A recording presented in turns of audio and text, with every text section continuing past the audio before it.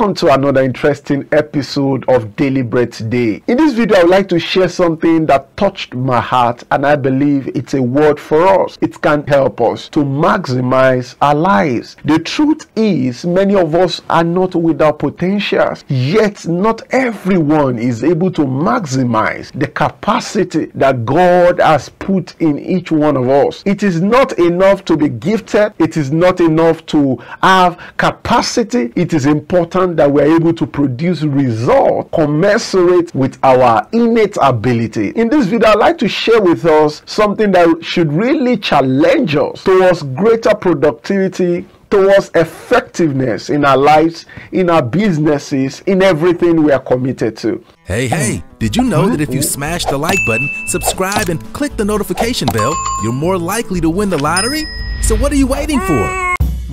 I want us to quickly read from the book of Ezekiel chapter 12, and I will read verse 1 and verse 2. See what the Bible says. Now, the word of the Lord came to me, saying, Son of man, you dwell in the midst of a rebellious house, which has eyes to see, but does not see, and ears to hear, but does not hear, for they are a rebellious house. If we emphasize on that verse 2, it says, Son of man, just like you are also hearing this word now, you could be a woman, just get the word. It says, Son of man, you dwell in the midst of a rebellious house. Change that rebellious house to a rebellious generation. You could also call it a rebellious century. I want us to learn something that God was instructing Ezekiel as it concerns us in this generation. He says, which has eyes to see, but does not see, and ears to hear, but does not hear. For this is a rebellious house. The challenge for that particular generation, which could also become a challenge for our generation, is not lack of eyes to see or lack of ears to hear. They add the two important instruments for receiving instruction, for getting ideas, for getting inspiration, for knowing what to do and knowing how to do it. However, in spite of the capacity they had, in spite of the ability, they refused to do, they refused to respond to their abilities. So we could say they were irresponsible, and so God called them a rebellious generation, a rebellious house. And it's important for us to note also, it's one thing for you to lack resources that you need to carry out your plans, your vision, your intentions. Another thing is you have the resources, yet you don't do anything. So what do you blame? Who do you blame? You wouldn't blame God. God has given you everything. I remember that place in the Bible, in the book of 2 Peter chapter 1. If you read it from verse 1 to verse 3, God was also speaking to a generation through his servant Peter. And the word was simple. He says, all things that pertains to life and godliness have been freely given to us, but we have access to them through the knowledge of the Lord Jesus Christ. So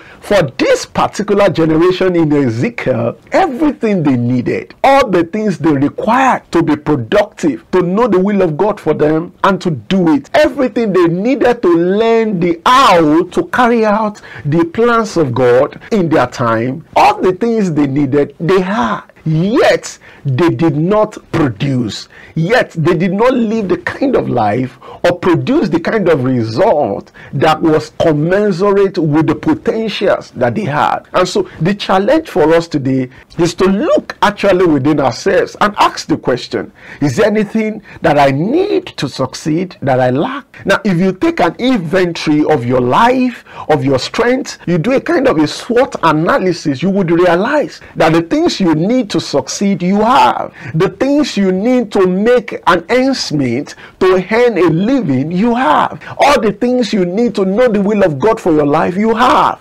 Beyond having eyes to see, having ears to hear, having hands to carry things or to walk, having legs to walk and to move around, the things you need, having the brain, having the mind that is sound, having a body that is healthy, These are things that we need to succeed. These are things we need to connect with more people. These are things we need to become great, and we have them. Now, we will become rebellious actually when we refuse to use the things we have to achieve the things that God expects us to achieve. Rebellion in our context, in our century, is when God gives us something to use and we refuse to use it. Refusing to do the needful, refusing to use the talents that are in you, refusing to respond to your innate abilities in solving the problems around you. The problems of this generation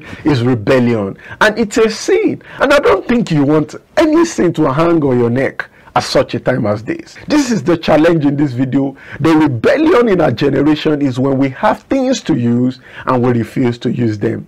Rebellion in our generation is when we have the opportunities to maximize the potentials that God has given to us and we refuse to maximize them. We rather settle for the status quo, the norm. We just want a cool, calm and collected life. We don't want to stir any waters. We don't want to challenge ourselves. We don't want to stretch. That is rebellion, and that is us sinning against God. I pray that the Lord will help us this day to make the best use of the gifts of God, of the grace of God that God has blessed us with, and we will produce results and we will succeed today in Jesus' name. My name is Abuja. I hope to connect with you again on this same channel on another episode of Daily Bread today. Till that time, yield yourself to God, be productive, use the things you have to get the job done in the name of God. God bless you.